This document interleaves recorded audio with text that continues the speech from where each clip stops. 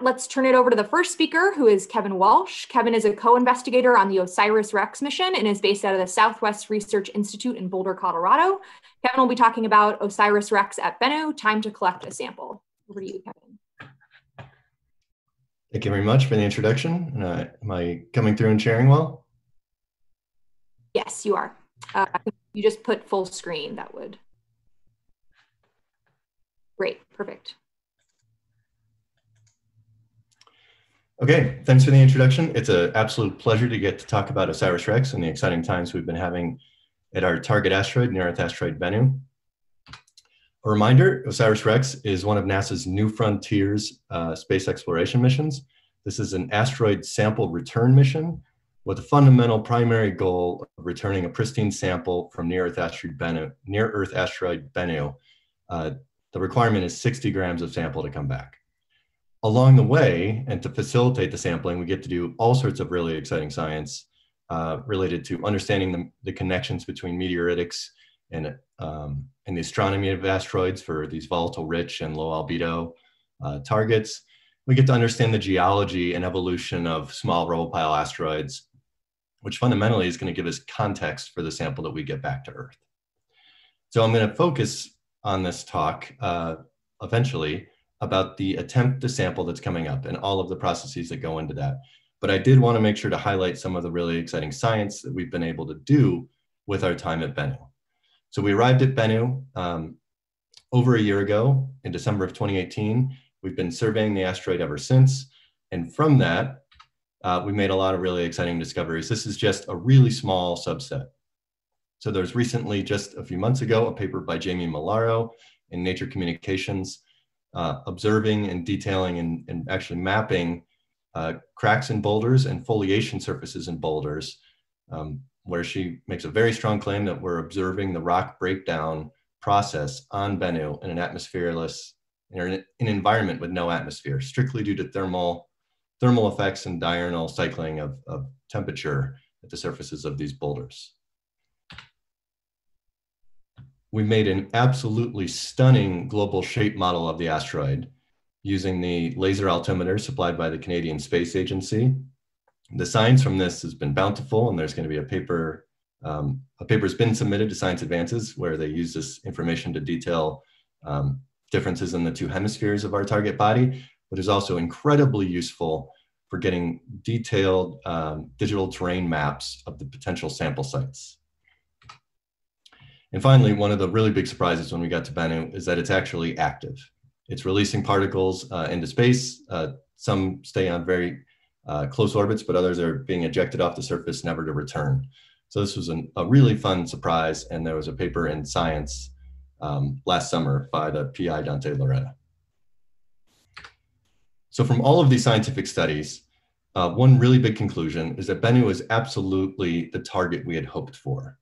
We'd hoped to get to a near-Earth asteroid that would be something similar to a meteorite, like a CM carbonaceous chondrite, something that would be rich with hydrated minerals, and that's exactly what we found. And this was presented in Nature Astronomy by Vicki Hamilton, and the plot just shows the spectral reflectance as a function of wavelength for Bennu up there on the top in black, compared with a bunch of really primitive low albedo carbonaceous chondrite meteorites that are rich in water-bearing clay minerals. Exactly what we want. We see this across the entire surface. So we're really expecting that no matter where we choose to sample, we're going to be getting the material that we were looking for.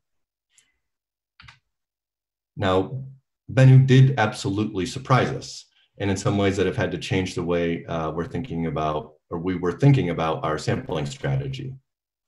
So fundamentally, the asteroid was far more rough and rocky than expected.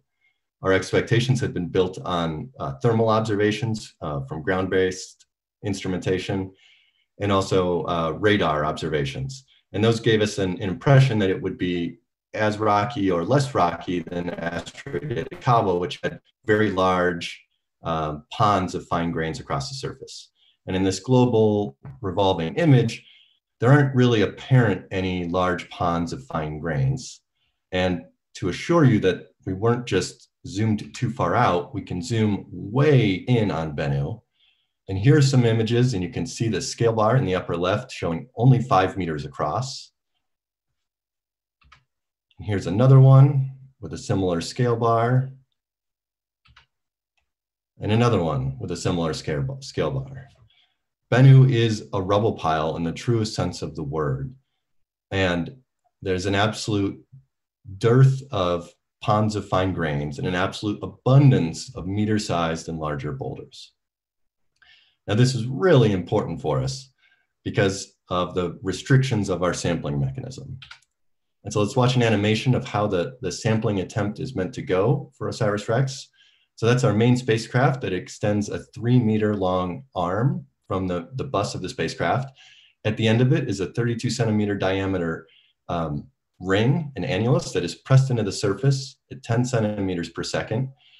After the spacecraft detects that contact has been made, it blows high pressure gas into the surface and then only makes contact for a few seconds before we blow our back away jets and fly away. And to zoom in on the actual sampling process, this is a cutaway of the sampling head. The outer diameter is 32 centimeters. The inner diameter is only 21 centimeters.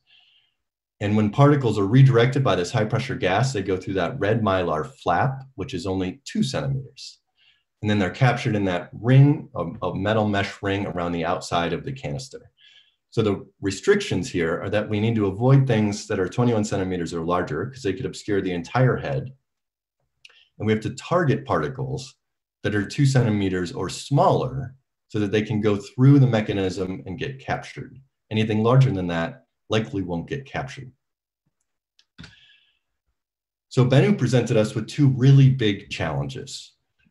There were no regions on the surface that were safe, that were as large as what we had planned for. We had planned for a diameter 50-meter deliverability region. And that is, we asked the engineers to build a spacecraft that could be navigated to a region 50 meters across using LiDAR-based navigation. And that there is absolutely no place on this asteroid that would accommodate that.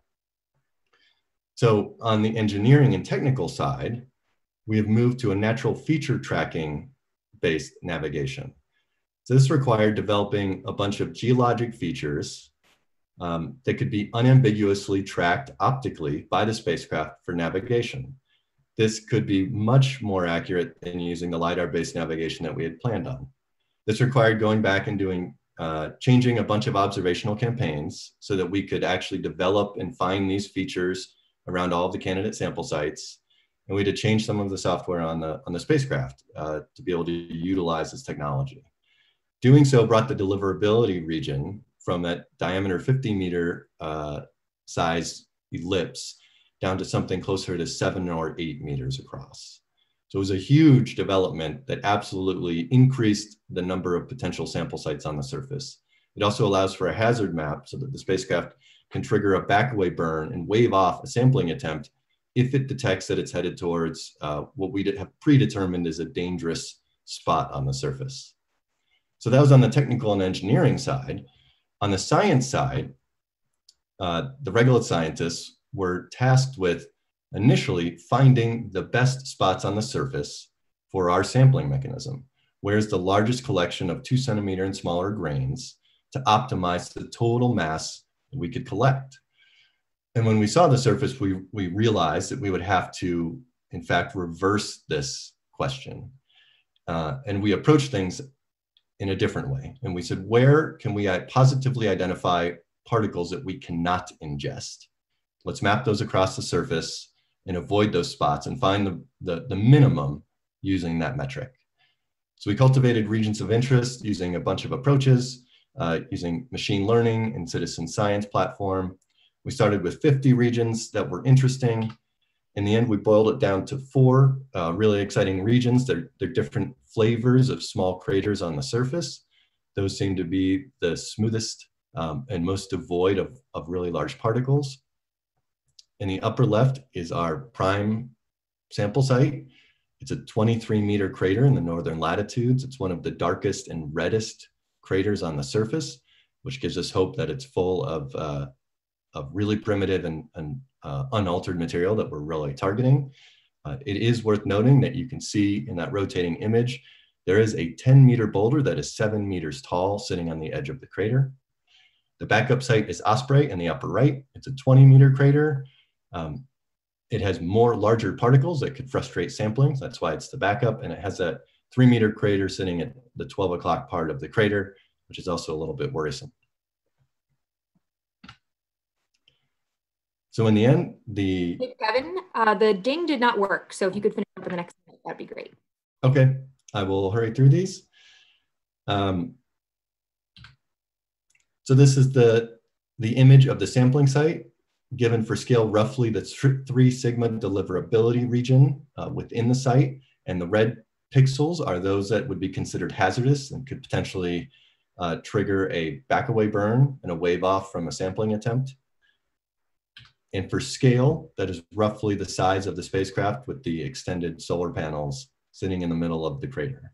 So this is just to visualize how tight of a spot we're trying to get the spacecraft into.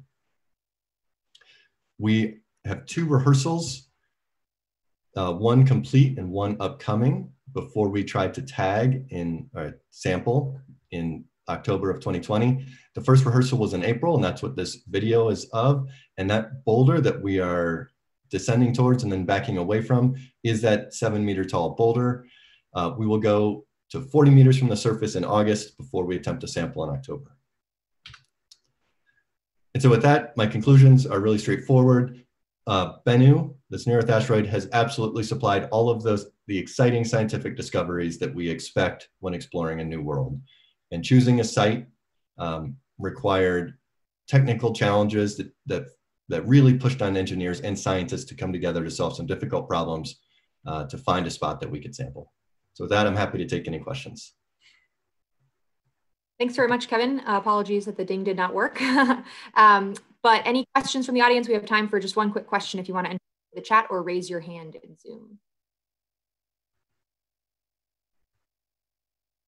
And if not, we do have a discussion session built in after this session. So Kevin, if you and the other speakers can stick around after the 6 talks are concluded, maybe the audience will have time to think of a question for you during that discussion period.